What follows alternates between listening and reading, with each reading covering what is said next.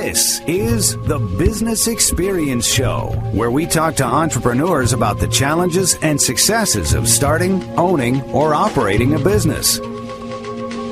Welcome back to the Business Experience Show with Joe Dorsey and Brian Gapps. I'm your host, Lisa Caprelli. Our next guest is all too familiar with The Living Dad.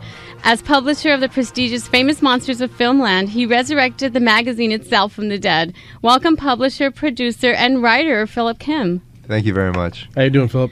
I'm doing great. For those who are not familiar with the magazine, can you tell us a little about it? Well, it's a magazine that was started in February of 1958 by two guys, James Warren and Forrest J. Ackerman. Forrest J. Ackerman was,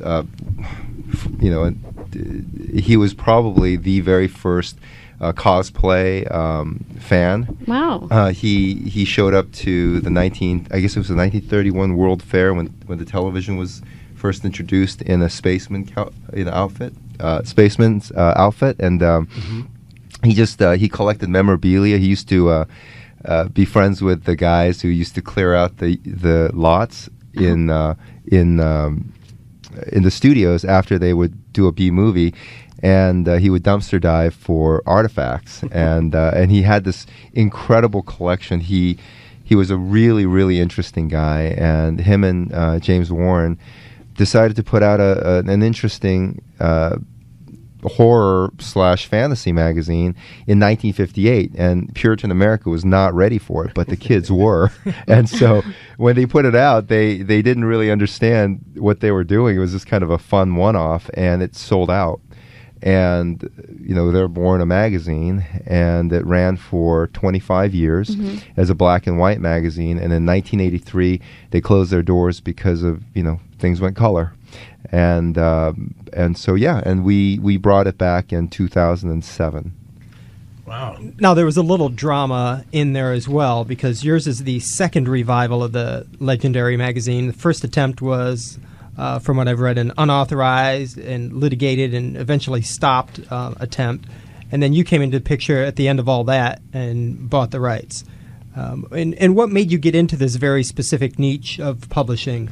Well, I never actually got up in the morning and said, I want to be a publisher.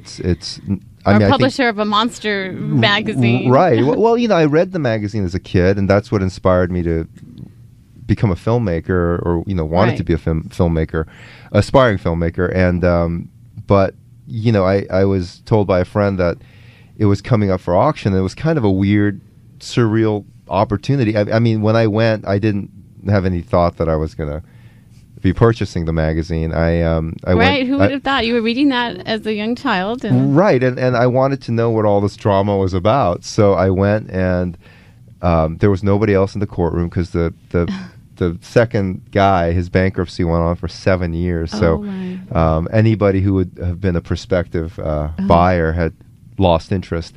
And so I was sitting there, and the judge said, this is the longest bankruptcy I've ever, tenured over. Get rid of it. And I just said, I'll take it. So it was very fortuitous, and yeah, it's been a great experience. What has been the struggles with your business, as many businesses have? Well, it's interesting because when you pick up an existing brand, that's what everybody's trying to do. Disney bought Marvel. Everybody is trying to get that. And I just want to kind of say, part of the business model there is you can throw $1 billion at something, but you're not necessarily going to win the hearts of the viewers or the audience. Right. Good point. Yeah, what you're doing is, when Disney purchased Marvel, it isn't because there aren't artists that can draw Spider-Man. It was because those were things that had passed on to at least 2 generations. You can't recreate that except with time. So when we saw this, our unique challenges weren't that there weren't fandom. The unique challenges were that there was an expectation. So, this magazine, Peter Jackson, Guillermo del Toro, Steven Spielberg, you name it, they grew up reading this magazine, and they'll tell you it's the one thing that if they had to pinpoint one reason why they became a filmmaker, this was the magazine. Now, I take inspiration. Absolutely, and I take no credit for this because I didn't start it. But the challenges of being a third publisher, in essence, is dreams or memories can be much greater than what the realities were. So the challenge is it's to not just bring the magazine back in the spirit that it was in, but it's also to make it so that it meets people's. Yeah. And you told me that you were first interested in the brand itself, and the magazine sort of came about again because of the public clamoring for it. Absolutely. So when again, it was kind of a rash decision. When I just raised my hand. Do you tend to do that? Not really, Okay. but it's one of those things. It's like, hey, RC Cola's available. Do you want it? And you're like, I guess I'll think about it after I own it.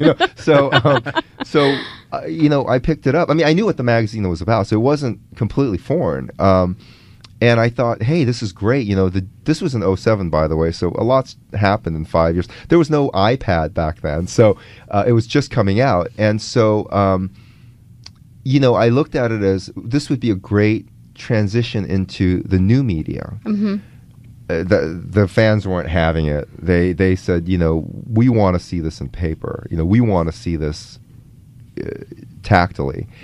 And, so we went into print. I had to learn how to be a publisher. Wow. And it wasn't hard necessarily because there was a lot of people who wanted to see this happen also. So you had a lot of collaboration. Absolutely. A lot of team effort. I know Joe himself has been in the publishing field, and it's a lot of work. Oh yeah. And it's stressful. It's a lot of work, and certainly wasn't as big as what you're talking about, or as famous. Right. I have friends who are publishers. I have a friend who's a publisher for San Diego Magazine. He's going to be on our show in the next coming month. And I asked him the question, what's the hardest thing about having a magazine business? And he says, having to start over every month. And then I said, what's the fun thing about having a magazine, having to start over every month? You never start learning. How far out, as being a publisher for your magazine, how far out do you plan them? Oh, 2 years. Wow. Well, we're a magazine, definitely we're a periodical, but we approach, if you want news, you get it on the blogs. It's instantaneous.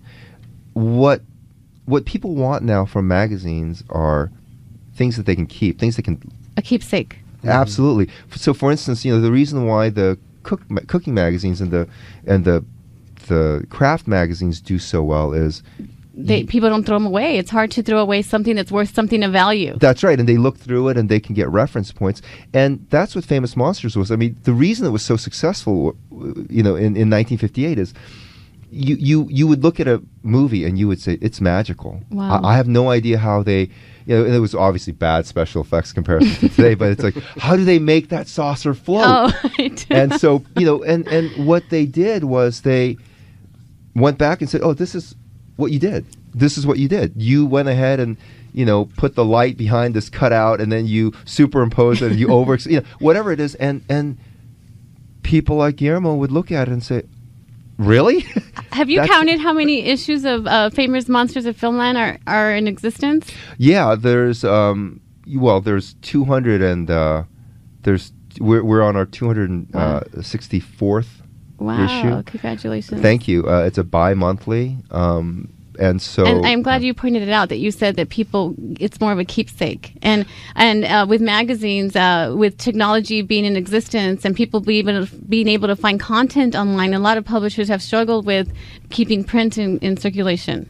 Absolutely. The interesting thing about our business is, and I'm grateful every day, because we're growing, and I know that I know that the industry is not. It's degrading backwards, and I can honestly tell you that every issue, our readership grows, and because again, we already had a hardcore fan base, and so and the funny thing is, we're probably the only film magazine whose demographics range from like 13 to 80. That's a huge demographic. Yeah. I'm curious, are your magazines now, the current ones, as collectible as the past issues? Yes, we're the only current magazine where some issues are actually selling for over $200-$300 on eBay, and it wasn't by design. When we came out, we said, hey, because the magazine was known for its cover art too. Some of the most famous artists in the comic book and film industry started when they were 18 or 20 on Famous Monsters. So we continue that tradition, And so, yeah. And you've also taken the opportunity to give undiscovered artists a chance. Absolutely. You know, I want to call out Jason Edmondson in particular. He's an amazing Canadian artist, and you know, he was a working artist in his own right prior to donning a cover of FM. But when he did, it changed for him, and you know, his career took a very positive, different path, and we're very good friends, and he still does covers for us. And that's really what FM did. They took a lot of artists that were unknown, and they became... Frank Frazetta did work for FM and for Warren Publishing, and he is, you know, he's deceased now, but his originals auctioned for $2, $3, $4 million. And so. FM is for Famous Monsters of Filmland. Yes, I'm sorry. Yes, no, I'm giving it. I'm covering your bases. Who's your favorite person you've met as a result of the magazine? That is really an unfair question. Okay. Well, no, the reason I say that is... You've met so many people. Well, it's interesting because I'll meet somebody and I'm like, this guy's my favorite guy. and you know, and then Brian's the next... laughing because I do that all the time. Right, and I'm then like, I meet the next guy. I'm like, this guy's my favorite guy. You're currently Lisa's favorite. right. And it's not like that. It's just everybody has... You know, by the time you're making $100 million movies, the studios aren't giving you that job because... they like you. They're doing it because you're good. You've earned it. Yeah. So speaking of filmmaking, you've made films, right? That's how you got your start. Right. Yeah. And then now you're on the internet. You're doing the magazine. What else you got going that you'd like to tell us about? Well, you know, again, my initial purpose for acquiring FM was to turn it into a film television brand, and right now we're working on several television and film projects. The one thing that is really kind of dear to me is Forrest J. Ackerman, who I mentioned was one of the two founders. He was like, I mean, his name was Forrest, but he was like Forrest Gump. He was everywhere. He was there. And so, you know, the project we're doing is his bio, film on his life. So, yeah. If someone wanted to follow in your footsteps, what advice would you give them on what to do and what not to do? Don't give advice. Don't give advice. No, you know, I would honestly say, you know, a lot of people I see coming into the entertainment industry, and myself included, somehow you kind of leave your brain at the door because it's so overwhelming. It's everything that you dreamt of, and so you start making bad decisions, and you know, really approach it as if it's a plumbing business. You know, I mean, seriously, or you know, a grocery store or something. You know, go in there understanding that at the end of your filmmaking, somebody's got to pay you for it. And if it's not a good product, no one's going to pay you for it. Before we go to break, tell us what your belief system is about dreams. Dreams? Dreams are great. I think dreams are the only things that kind of the magic left. I mean, you know, we don't live in a great time. Right. And I think dreams are what gets us through these kind of hard times, and I'm a big fan of it. I read that you wrote dreams are the main driver for anything you want to do, but knowledge is the engine. Absolutely. Well, we got to take a quick break. For more information about Famous Monsters of Filmland magazine, or to reach us, go to thebusinessexperienceshow.com. We're here to help your business grow with marketing, strategy, and business experience. Go to thebusinessexperienceshow.com. Follow us on Facebook, Twitter. We'll be right back. You're listening to The Business Experience Show with Famous Monsters of Filmland. I'm Lisa Caprelli, Joe Dorsey. We'll be right back. You're listening to Angels Radio AM 830 KLAA.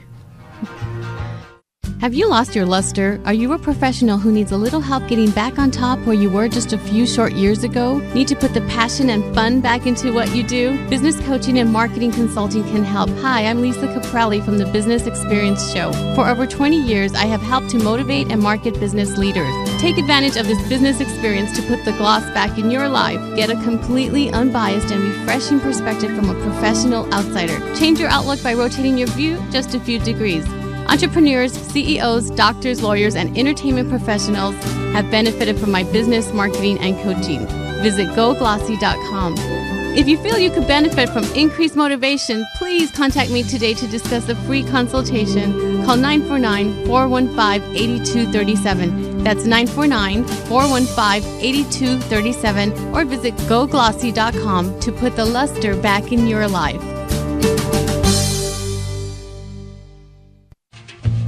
Welcome back to The Business Experience Show, where you can learn from others' experiences and successes in business. Welcome back to the Business Experience Show. I'm Lisa Caprelli with Brian Gapps and Joel Dorsey. We're talking with famous monsters of filmland. Your online store is CaptainCo.com, and I saw online you sell the Talkie Tina doll from one of the scariest Twilight Zone episodes from my childhood. It's still creeping me out. What else do you sell there? And tell us a little bit about CaptainCo.com. Well, CaptainCo.com it's actually Captain Company. So a little bit of history about how that was developed. James Warren, the publisher, in 1958 could not get anybody to advertise with him because it was a horror magazine. And magazines, obviously, as you know, live on the ad revenues. He just couldn't do it. And so he was struggling with this. You know, it was selling so fast, but he still couldn't make ends meet. So he went ahead and created an online store, a mail order store. It was called Captain Company, and he just started selling anything he can get his hands on that was quirky and weird. So like the vampire fangs that glow in the dark. Like when he saw it, he picked it up and put it in there. He used to do stuff like live monkeys, $99 or $9.95, and then put sold out. And kids would buy these issues every time they would get, saying, when is it going to be back in stock? Because I want a live monkey. So that's brilliant marketing. It was. I mean, you couldn't do that now, I don't think. But the point is, they did everything possible back in the day to get relevance. And so Captain Company is actually one of the oldest mail order companies still in existence. And, of course, now we're online. And because of the Internet, you can't find, really unique pieces all the time. So what we've done is we've partnered up with a lot of boutique license companies like Entertainment Earth, Hermes Press. There's Bluefin, a lot of Southern California companies that find these licensed products and we sell it. So it is very much in the same tradition as the original Captain Company, but now it's online. Yeah, the magazine, it's always had like a cultish following. Absolutely. If I remember correctly, it was pretty much all cultish. How have you changed that now to make it more mainstream? Well, I mean, I think we haven't done anything. I think cult has become mainstream.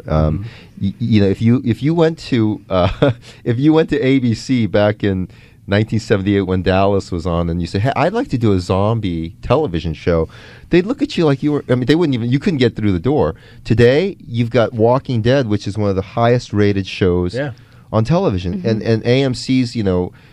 That's a great channel, and so that's. I don't think we've done anything. I think times have changed. I think the kids who grew up being fearful of their parents in wanting to entertain themselves with fear and fantasy.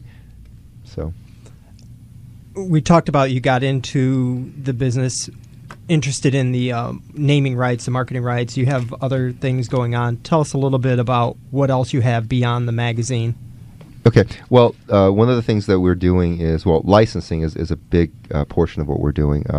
We're licensing, we're partnering with high-end publishers like Hermes Press to do archival repackaging of old issues. We've partnered up with Dark Horse, which is, it's one of the major 3 comic book and memorabilia companies, and they're creating statues of Forrest J. Ackerman and such. And so there's a lot happening in the licensing field, and hopefully the television field is also bobbleheads. Absolutely. Talking Tina bobbleheads. Philip, give us one last message about Famous Monsters of Filmland. Well, Famous Monsters of Filmland has been here, or has been in one form and another in existence for 54 years. and I'm positive well after it's done with me, it'll continue. So that's my last word. Thanks for being with us today. Sure. Philip Kemp, publisher of famous Monsters of Filmland magazine. We also had Rochelle Ryder, co-owner of Orange Label Advertising. If you'd like to be a guest on this business show, go to our website, thebusinessexperienceshow.com. If you have a friend or family member who can benefit from showcasing their business on radio, contact me. I'm Lisa Caprelli. Thank you, Joe Dorsey. Thank you, Brian Gapps, producer of our show. Production assistant Ben Burke. The music by Mike Warner. Thank you for listening. Have a profitable week. We'll see you next week on Angels Radio AM 830 KLAA. We are also happy our show is now on iTunes. For more information, go to thebusinessexperienceshow.com. See you next week.